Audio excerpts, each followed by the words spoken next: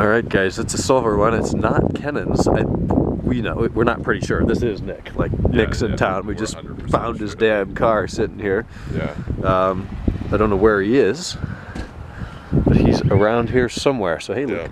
Hey. We're getting dinner at Three Palms. I've been mowing yards all day, and over at Kennan's, my M5's over there. Kennan's dropping off something at FedEx, so we're gonna have 3 of them in town again. Mine is back in Pennsylvania. And Luke's is at home. Sleeping.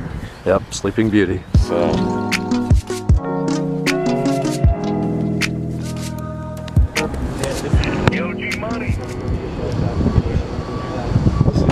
Listen to that Toyota engine go. It's a Toyota engine? Yeah, tuned by Cosworth. Maybe it's young. How many powers?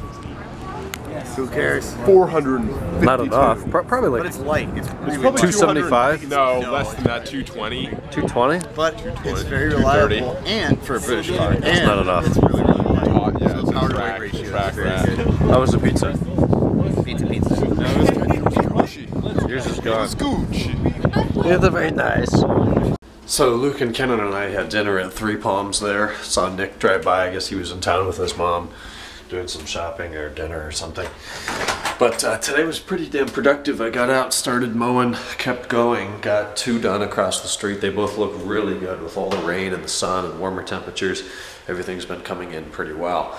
So I got the opposite side of the street done today. I'll resume hopefully tomorrow if it doesn't rain, get at least another one done, and then finish up on Wednesday. Wednesday's going to be the hot day, about 80 degrees. It's not really hot, but it's certainly the warmest we've had so far this year. Hung out with Luke and Kenan tonight a little bit, watched some Better Call Saul. So the new season 3's out. It's not on Netflix, but I have my sources. So we actually ended up watching the last episode of season 2 to kind of catch up and remember where we are, and then start season 3. And Kenan said it, I think they're really building a lot of storyline or plot development or something. It doesn't feel very fast-paced. There's certainly not much action in it, so I hope some more is coming. I like the show. The cinematography and writing is really good. We need some more action maybe, and hopefully that's coming. But anyways, the usual, I'm tired and my back hurts, so I'm gonna go to sleep, and I'll talk to y'all tomorrow on Tuesday. Good night.